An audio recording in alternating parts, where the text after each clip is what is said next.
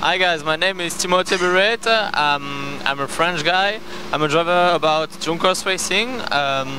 Today I do a race, I do P3. I make a podium with Juncos with a wet condition under the rain. I'm very happy for that. I'm very happy because all the team works very hard during the winter fest season. So I'm happy to see that the work pay, you know. I like so much the rain, so I hope I have more race under the rain in these years, and I hope the best for Barber. The car is very different about the last year. The last year I drove Formula 1, so it's not you know, the tire is not the same, and fortunately I have a good surprise with this tire and with this car, and I can make a big progress all this start of years.